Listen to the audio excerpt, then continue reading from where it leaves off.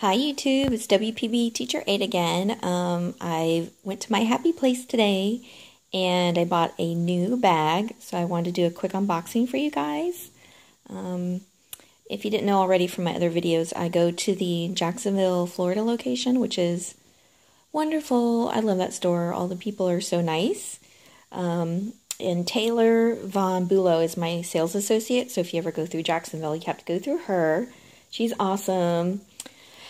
So, if you saw my other videos, I sold 6 of my bags, and I've been trying to downsize, not really my collection, but just downsizing the size of my bags. So, at one point I had 11, and right now I'm down to, I think, 5, and so this will make number 6. So, I got a smaller bag today, and so I'll go ahead and show you what it is, and then I'll tell you my thoughts on it. Alright, so going to, you guys have probably seen like a million of these unboxings, but I'm going to do one again anyways. So, my sales associate gave me the cord, and as you can tell, it's a flat box, so that's always kind of a hint of, you know, what it is. So, this is a bag that they usually flatten out to put in the box, and got the paper with the Louis Vuitton sticker. My phone, that's the only thing I don't like about this phone, is it doesn't focus very good. But anyways, there's a Louis Vuitton sticker. So I'll just take that off. There we go. Alright, and this is the bag. And I got, look how little it is. Look at that. It's so small. Okay, obviously I got the Speedy bandolier in the 25. So here I am going from like a delightful GM and a never full GM to a Speedy 25. Like total opposite. Which is crazy, but this is how these bags always come. I don't know, that always kind of drives me crazy, is that it's always like folded. I mean, at least they're durable, so you can fold them like this, and it's not like a big deal.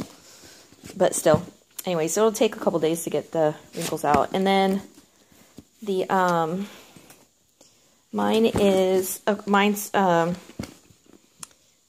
made in USA. It's not France, which is kind of a bummer. All my other purses are made in France, so I don't know. That was something I wanted to kind of continue on with, but this was the only one they had in the store, and if they have made in France, my sales associate will hold it for me, because she's really good like that. But I don't know, at this point in time, it didn't really matter. So there's the bag, and then she gave me another little,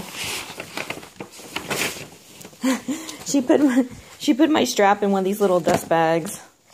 I guess they didn't have any of the drawstring one, but anyways, so here's the strap, and what I like about the strap is that you can make it shorter or longer. I'm not going to use this as a crossbody. I'm going to use this as a shoulder bag, and I mean, I could use it as a crossbody, but I was just hoping to use this. This is so hard one-handed. I know, somebody else said, you need to get a tripod. I know, I'm lazy. Okay, so there we go. You guys have seen this a million times before. Anyway, so like I said, the reason I got this was because I'm trying to downsize my bags.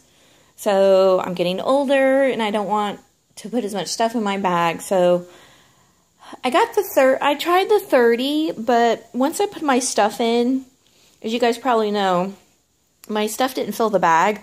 So when I was holding it by the strap, it was kind of all like one side was like bending in kind of like this on the 30 and stuff like that, and I think it's because there was just too much empty space. So once I put everything in the 25, it like fills it up, so it doesn't really like wrinkle or anything when I hold it by the strap. So I wasn't sure about the 30, so I went ahead and got this size.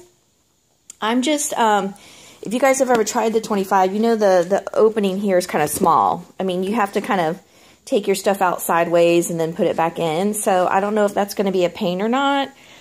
I'm not going to really know until I use the bag for like a couple weeks. And, you know, I figured if I don't like it, then I'll just sell it and get the bigger size or get something else, because I have experienced all my other bags, so that's no big deal.